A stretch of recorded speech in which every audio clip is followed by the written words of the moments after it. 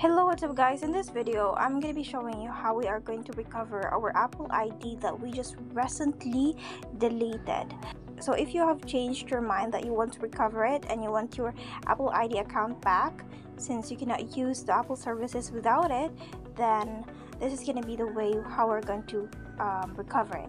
Okay, so just a note to everyone, please make sure that you are going to recover your Apple ID account before the 7th day from the day that you have deleted your Apple ID, because Apple will take up to 7 days in deleting your account. Then it's advisable that we recover our Apple ID account prior to that. Okay, so of course if you have deleted your Apple ID account, you will receive an email like this.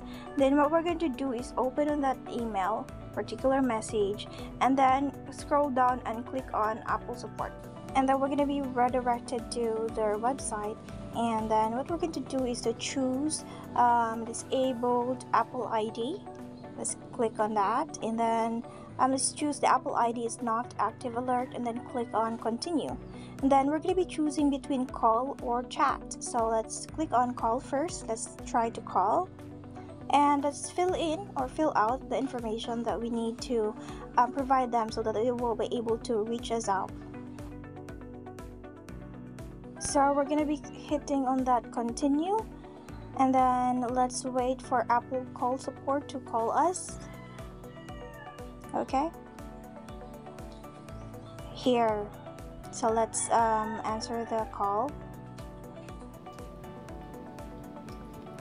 I didn't hear anything. If you're ready to speak to an advisor, press 1. To reschedule this call for another time, calls are recorded for quality and training. If you prefer not to be recorded, press 1. Alright, the call won't be recorded.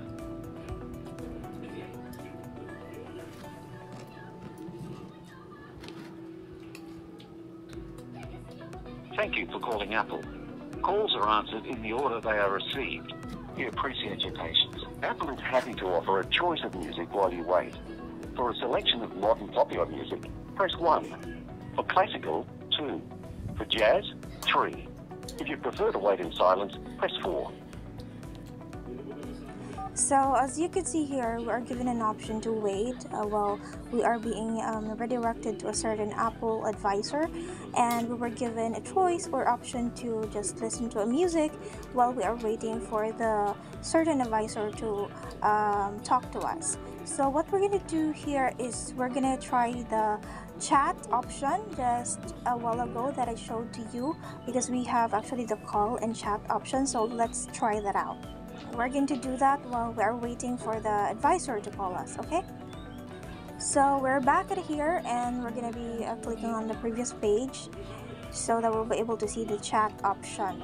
And then of course let's click on continue, and then we'll be redirected to a certain advisor via chat. So Apple will actually just notify us if there will be an advisor available to talk to us. So it says that help is on the way, and we will see which of which will help us. Is it the call or the chat?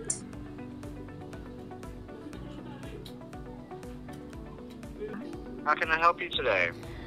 Actually, I just deleted my Apple ID just I think 2 days ago, and I changed my mind and I don't know how to recover it. Oh, okay. So you want to stop the deletion process of your Apple ID? Yes, that's right. Okay, no worries. Let's have a look into this and see what we can do. Okay, so I'm just going to place you on hold, get a few resources on my end, and I'll be back very shortly, okay?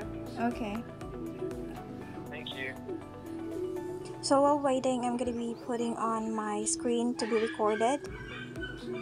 So here it is. So what you could see here on my screen, actually this is the chat support, which was able to give us a particular advisor to assist with our problem. And let's tell the advisor particularly the specific information about our issue. So what I'm doing here is that I'm telling them in detail on how my problem occurred, and that I wanted to recover my Apple ID account, which I just deleted like 2 days ago.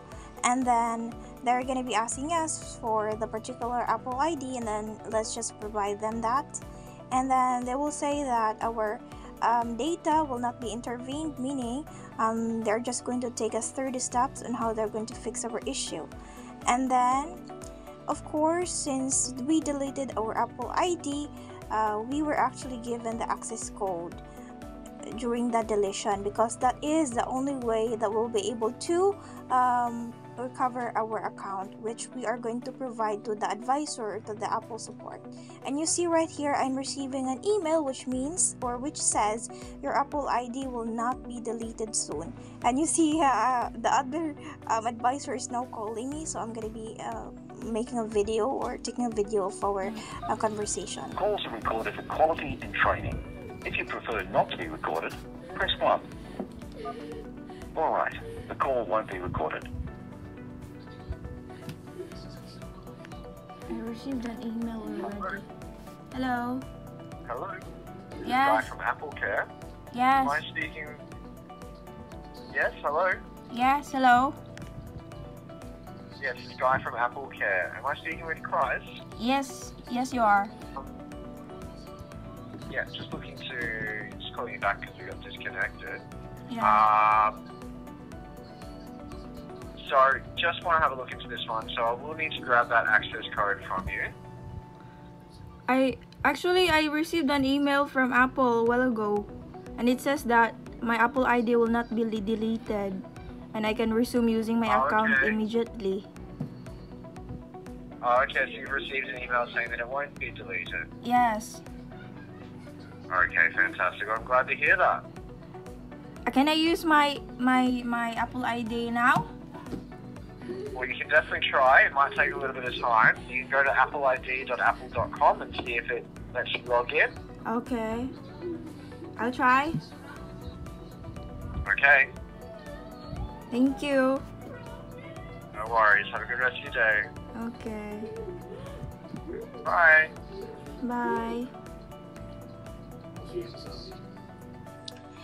So what we're gonna do is to go to Apple's website, and then let's try to log in our Apple ID that we just recently recovered. Well, just a little bit of detail or information.